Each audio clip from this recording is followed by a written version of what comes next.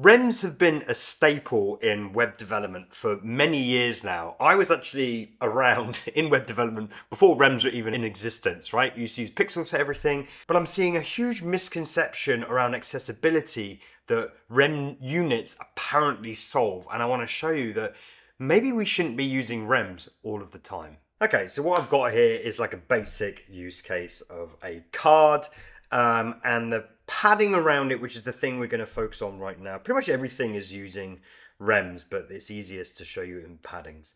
There are two ways an accessibility user might increase the visibility of the website they're viewing, right?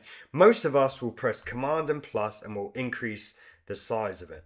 The other way, if we go to settings here, this is going to be the more common way site accessibility impairments will do. They'll have a setting, or they'll override the font size of the website. And what you'll see is the padding itself is nice and it's moving fluidly with the text, the size of the font. I understand why designers, particularly in the no-code space, want to use REM units. They want to maintain their design across different scaling of a design as it goes through different breakpoints, different font sizes and things like that. This you hear in that many scenarios, because of the reduction of space, because of the padding and generally the font size getting bigger, the text is then forced to be longer. So really we want to be fixing that values of certain paddings and margins so that only the text is allowed to grow to the size it needs without being pushed around, moved around and extended beyond what's necessary. So you've got 16 pixels there,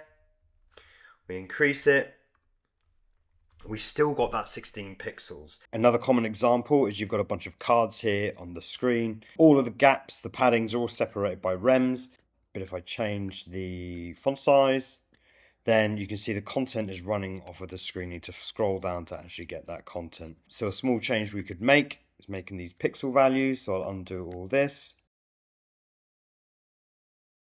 We can actually read all of the font that's on the screen, which means we don't need to scroll. Truth is that especially in these sort of requirements of accessibility needs, we shouldn't be favoring the design. It's the content that we need to be respectful of. In cases where we're increasing paddings and margins, which is then pushing text off of screens and breaking it onto new lines and things like that, this is counterintuitive to this whole idea where REMs are an accessible way to build a website design.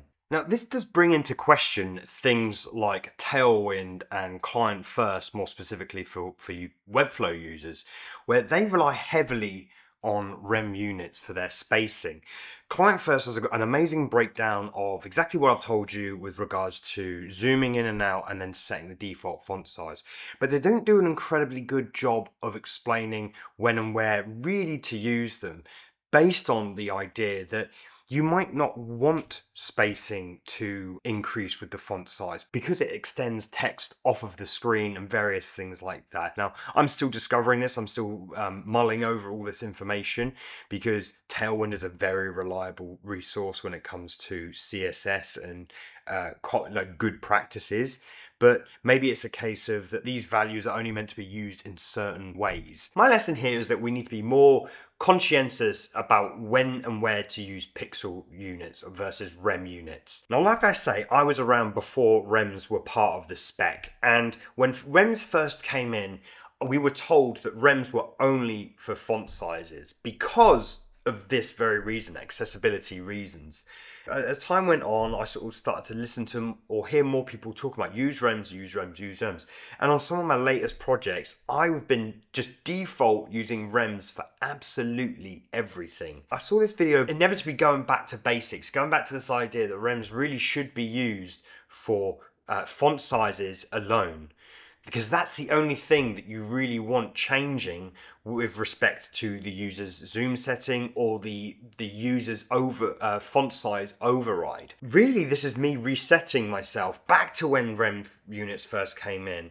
And I'm gonna actually start using pixel units for paddings and margins and things like that, probably 90% of the time, for this very reason that, yes, the design is gonna sacrifice at those bigger font sizes, but ultimately I'm favoring the content as opposed to maintaining the design. I'd love to know in the comments if you can think of other use cases where REM is a sensible unit. I mean, border radius might be quite a nice one to use REM on because it's a nice way to maintain design and it's not really sacrificing content. Breakpoints is also another sensible one to use REMs for. I hope you're listening, Webflow. Maybe you convince me otherwise, but realistically, I think we've defaulted to REMs for all the wrong reasons, to favour design over content. Thanks for tuning in. I'm incredibly unwell, so sorry if I look like shit, but until next time, happy no coding.